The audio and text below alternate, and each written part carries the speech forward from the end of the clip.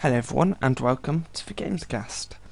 Okay, so recently I had to reset some stuff, and a game I've been playing at the moment is Juse Cause 2. And anyway, I had my Juse Cause 2 save game as a backup, and I was 15% in, but you know, you don't want to lose 15%. So I went to insert it back into my Steam.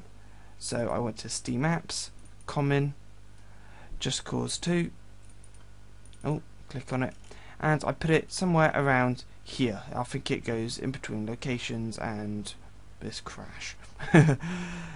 And I put it in. I went on the game and it made no difference. I didn't have my save. So I did a little bit of searching on the internet and I was like, oh, I can't find out. So I just started again, got about 2%, then I had another go because I really couldn't be bothered to do a whole thing again.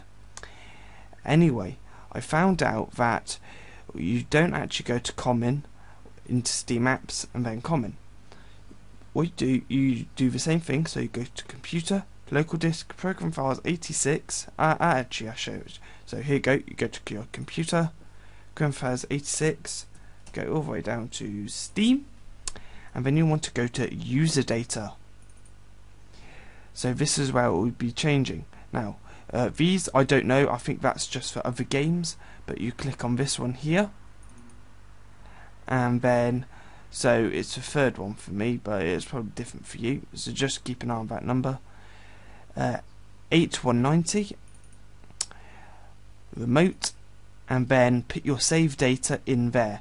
Now you'll probably already have some saves in there. Now that will be auto saves, so whatever you do, just put whichever save you want to put in there, and if you have to replace one, click OK, and then you'll find that your Juse Cause data or your save game will be saved. Anyway guys, thanks for watching, and I'll see you next time for another how-to tutorial.